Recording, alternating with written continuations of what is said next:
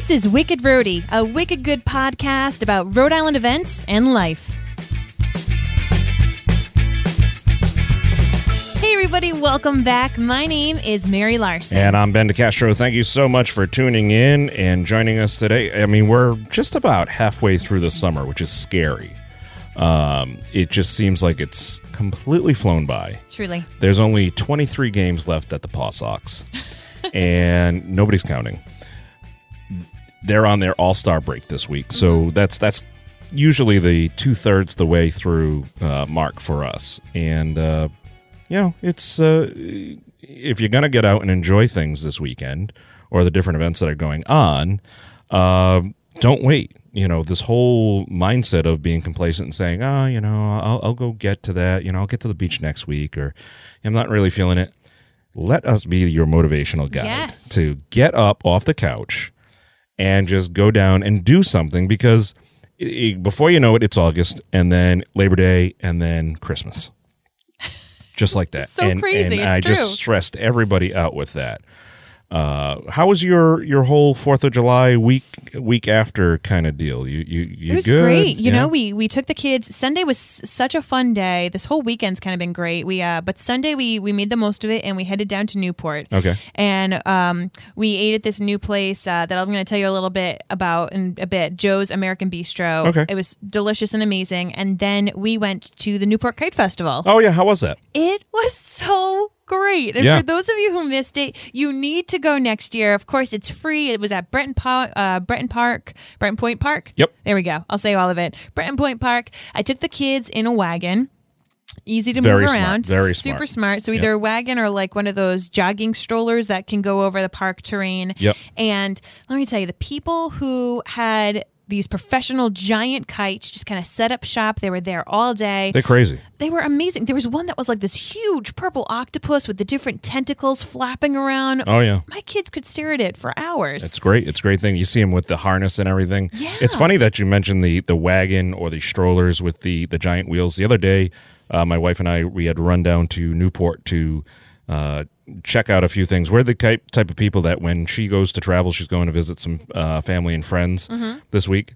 She's bringing things from Rhode Island. So we're the people that are not tourists who go down into Newport midweek in the middle of July. But I see so many people, especially like on those cobblestone areas, they're trying to push the strollers with the tiny little 4-inch wheels. Yes. And they're just having a battle. The kid inside is not happy. Yep. They're crying, because it's like terrible. You need the bigger tires. Anytime you go to any of these events, whether it be the food truck events or whether it be the different kite festivals or anywhere at these big parks, you have to have like the all-terrain tires, bigger tires on the stroller or the wagon. The wagon's the best way to go. Oh, I yeah. think, So easy. And you could throw extra stuff in it. So I had a blast. How about you? What'd you do this week? We had games. We had games all up until Sunday. Then on Sunday night, just kind of ran around and kept on keeping busy. We've got a big clam bake coming up for the fire department this weekend. So I'm going to have to miss some of the events that we're talking about because we are going to be serving 450 people at the town pavilion, the Huco Pavilion, rather, in Warren. It's a fire department thing. It's a ticketed event. We do it every year. It's a big fundraiser for our volunteer fire department. And this weekend is just loaded with, securing all the supplies, getting all the rockweed, putting the clam bake on. Oh, yeah, and by the way, I have to play a gig on Saturday afternoon up at Indian Ranch, which is, I think, just over the line in Webster, Mass. Okay. With the 36 Red Band opening up for Eddie Money. Wow. So that's... So it's been a crazy, crazy couple days just getting everything together for that and practicing and putting all videos together. Got a cool video that's come out about the big blue bug. You might want to check that now out. Now over it's in the... back to its old self. It is. But I wanted to see if people, how did they feel about the big bug if we changed it? If we didn't go with blue, if we went with a different color or a different color scheme. So you can check that out as well. So if you tuned in while you're on the road working or getting some errands done, just sit back, listen, and enjoy. If you hear something that piques your interest, we'll have all the links and info for you in our show notes and on our website, wickedroadiepodcast.com.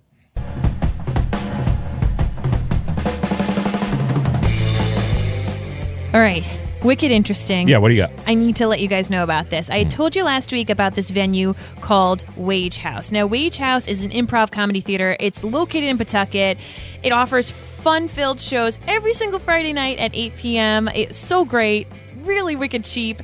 This Friday, though, you want to go. Only $5, and you're going to be seeing a group called Up in the Attic and Toast. It's going to be one night only. This is a group from New York City. They're going to be hitting the stage. It's fast-paced, fun-loving style. They've been delighting audiences all over the place. And no joke, when I went a couple weeks ago, the owners, they were like, you need to come back and see Up in the Attic and Toast. It is so incredibly fun. So let's see. They're going to be having the Pawtucket mayor, Donald Grebian. Mayor Grebian, yeah. He's going to be going there as well. So he's Whoa. going to be there to support this live local comedy. I wonder if he knows what he's got himself into.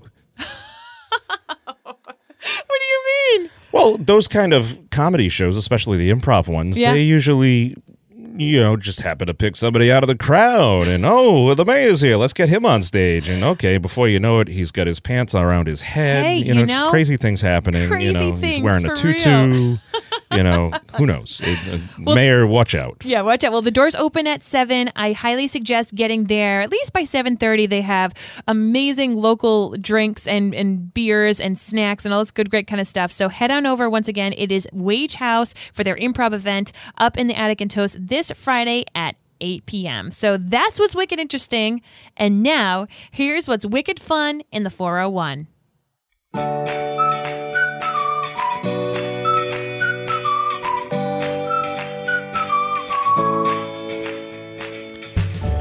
It's the biggest celebration that happens every year in East Providence. I am talking about the one and only East Providence Heritage Days happening this weekend over there in East Providence. I mean, it is huge. Have you ever been there? I went, I want to say like 12 years ago. Okay. Well, I think this is the 37th annual one. If my math is correct, this is the 37th annual, and they have a load of different events happening. You can go for free over at Piercefield, which is right over on Mercer Street there in East Providence. They have so many musical acts happening. They also have different rides and different attractions for the family and kids. There's crafts. There's the street eats, of course. There'll be the Falun Dafa. What does that mean? I don't know, but it seems like everybody's excited about it. So look into that, people. Okay, yeah. Look into that. They'll have exhibits. They'll have all sorts of stuff happening all week. And listen, they have the David Tessier All-Stars. It's classic rock and original music there. They'll have the Pete Silva Project, which is huge. He does Springsteen's. He does Beatles. The Island Breeze will be happening on Sunday. The Island Breeze. It's a reggae band, and they have a Celtic band also on Sunday as well, the Kelly Girls. And there's music all day Saturday, music all day in the evening on Friday night. You got to check this whole thing out. I mean, come on down. Great event for the whole family, or just a date if you just want to go out with a couple friends or that special someone. It's a huge event to check out. It's happening all this weekend. East Providence Heritage Days Festival. What do you got? Very cool. All right. So, we focus a lot on weekend events, but sometimes we give you events for next week, and I want you to mark your calendars for the 17th of July, Monday, Game of Thrones Trivia Night at the Malted Barley in Providence. Okay, so there's this brewery called the Omegang Brewery, and I think it's located maybe in Vermont, but they come out with Game of Thrones beers. And it's New York. It's based in Cooperstown, New York. They have Game of Thrones based beers. Now, Game of Thrones, of course, huge TV series. It is coming back this weekend. I'm a huge fan about it. Everybody online is excited. Right? It's all people are talking about, sharing the photos and the trailers online. So if you are a huge Game of Thrones fan, you're going to want to go to this trivia night. It takes place from 6 to 9 p.m. And you get to try these beers that are Game of Thrones related and test your Game of Thrones knowledge. So once again, that is Monday, the 17th from 6 to 9 p.m., the Malted Barley in Providence, which also offers the most delicious assortment of pretzels. Well, there you go. Well, another delicious treat, the Rhode Island Food Fights, which are they've blown up. I mean, they just do so many great things. This one is the Ice Cream Throwdown, happening Sunday from 1 to 4 p.m. at the Rhode Island Eye Institute over there on East Manning Street in Providence. This is the biggest ice cream celebration. They've got ice cream coming from Lincoln Creamery, Like No Other, Warwick Ice Cream Co., the Julian's Ice Cream Place, Frosty Freeze, Sundays, Mike's Ice Cream, Pompello Gelato.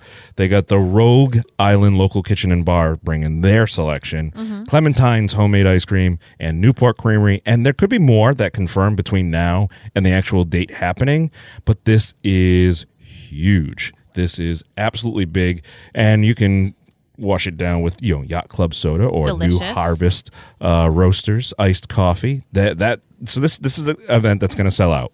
I've been to this event. Okay, Oh my goodness! you need to, if you're listening now on Thursday morning, you need to stop what you're doing, Yes. get over to your computer, and buy your tickets now, Yes. because this will sell out. I'm lactose intolerant, and I still went to this event. I There took is- my lactate pills, and Absolutely. I was like, I feel like you yes, could have a please. Lactaid stand out front, just like That would be brilliant. like hawkers, or not hawkers, but scalpers. At a concert, like or anybody, like the street teams anybody that need hands it? out gum and Yeah, stuff. At no, I want to concerts. make money on this though. I want this to be a for-profit entity. You just walk around in a trench coat. Anybody need lactate? Lactate? Anybody? It's like when you go to a Patriots game. Yes. Tickets, buying, Yes. selling, tickets. So I know what you're going to be doing on Sunday. Yeah, I will. Well, I got to get over there as soon as the clam bake is over. They conveniently schedule this right at this time. Hey, they know. But yeah, so that is happening on Sunday over at the Rhode Island Eye Institute. So All right. So that's going on there. Yeah. Now, let's be real. There's an event that you had written in our Google Drive Mm-hmm. about Harley Davidson event. Yes, memo to Saturday. Blake. Memo to Blake. So Blake is not a Harley Davidson person. That's okay. He But still has he can he has a appreciate- 2-wheel thing that goes fast, and Yeah, it's we're big. bikers. You are. Yeah. Well, it's the Russ's Ocean State Harley Davidson Summer Cruisin' Car and Bike Show on July 15th from 9 a.m. to 3 p.m. at their new Warwick location on Albany Road in Warwick, Rhode Island. Now, this is with Cruisin' Bruce Palmer, who is from 101.5 FM, The Pike, right up in Worcester. You can still listen to it down here or online. But Cruisin' Bruce has been the staple guy for all car shows and cruises. I've worked with him a ton. He's got a garage that's like rivals Jay Leno's as far as car count and quantity. The different caliber in car, I feel like Jay Leno has a different echelon. But nonetheless, they'll be there. They'll have food available for purchase, and all the proceeds go to benefit the Rhode Island Special Olympics. So this is happening all day, 9 a.m. to 3 p.m. Now, you know very well that this may not be a family-friendly event by way of if you have young kids. Yes. Because young kids like to touch things. And people who have these fancy cars don't like it when little kids touch things. Yes. So maybe this is something that you go to with older children or your husband or just a group of friends. You're looking for something to do. The other day, I meant to bring this up. The other day, I went to the Providence Food Truck Festival event, PVD food events at the Rocky Point Park. Yes. And I was doing a Facebook Live from there on the Wicked Roadie page. I had two people come up to me afterwards and said, "What are you doing?" I explained to them what Wicked Roadie is. And they're like, "This is perfect. We look for things to do. They're not original Rhode Islanders. They're transplants, one from New York, one from Arizona or something." Oh, wow. And they're here, for a couple of years. I don't know. I really didn't want to be creepy. And I was also keeping an eye waiting for my food because I was hungry. Amen. And they were just blown away. They're like, "Wow, this is really cool," because they're always looking for things to do. Yes. Tune into Wicked Roadie. There Amen. you go. There you go. Exactly. So usually we talk about that stuff at the end of the show. Don't worry, we still got more information for you.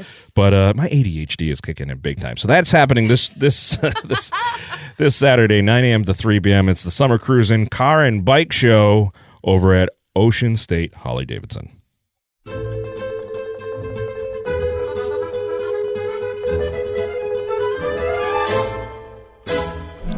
You've got an amazing new find. Yes, I do. Under Wicked Tasty. I do. Okay. What is it?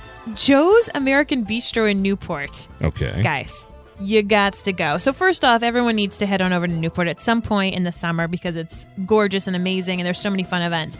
But if you're looking for a relaxed, comfortable atmosphere that is like casual yet classy, I want you to go to Joe's American Bistro. They have things there for all types of people. Even if you have celiacs or you need to eat gluten-free, they've got it. But one of the things that I really liked is that they have natural meats with no hormones and antibiotics. I've been watching way too many Netflix documentaries that have freaked me out about food. I'm just being real with you. Yeah, no, so it's okay. You're a mom. You got to do that. Right? And so when I go out to eat with my family, I want to make sure that I can still feed them kind of these more, with no hormones or antibiotic kind of foods. And you never really know what you're going to get into unless there's a restaurant that kind of says this. So I'm a huge fan for that. They also have a special fryer for French fries so they avoid contamination because I have an allergy to scallops. So for people who have different types of allergies, which a lot of people do, and especially people who have kids who have that, you're always looking for a restaurant that is safe for them. Joe's American Bistro in Newport is fantastic for that. So Blake got the bacon onion jam burger, which won the inaugural Burger Bender contest put on by Discover Newport. Okay. This was a huge thing. Discover Newport. They put on all those different events. And so the bacon onion jam burger, their fish and chips is a huge, huge favorite. I got their lobster roll. It was amazing. So it is open for lunch Saturdays and Sundays from 12 to 3:30. We went for lunch before we went to the Kite Festival. And it was gorgeous. They've got these big open windows, the alfresco dining. It's right on Memorial Boulevard. So right before you're getting to Bellevue, near the Tennis Hall of Fame, right where all of that stuff is. So I really recommend it. It's Newport. Park somewhere and get an Uber to get in or a Lyft to get in the easiest way. Parked where? Anywhere. Outside in Middletown. Find one of the parking lots. Oh, yeah. There was a parking lot right behind it. You know where the Newport Creamery is? Yeah. That kind of whole area. There's parking lots. There was parking straight around there that we found on-street parking on a Sunday. Wow. It was great. That's unheard of. But I just need to let you guys know that it was wicked tasty, and especially for those of you who need to worry about different allergies, Joe's American Bistro. Got to check it out. Go check it out.